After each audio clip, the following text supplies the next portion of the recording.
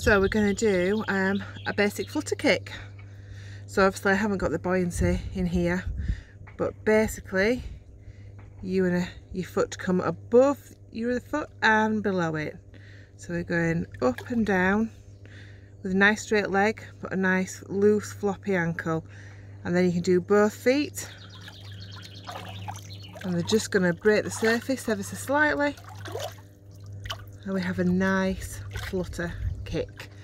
This can be done in a prone position or a supine position on your back. But there you have the kick. The action's a little bit like a ball bouncing towards the floor, like you're bouncing that ball towards the floor and back up again. Nice loose ankles, nice pointy toes. You don't want your toes flexed up like that, that's no good. They need to be pointed and loose. Flippy floppy, flippy floppy, hope you're well.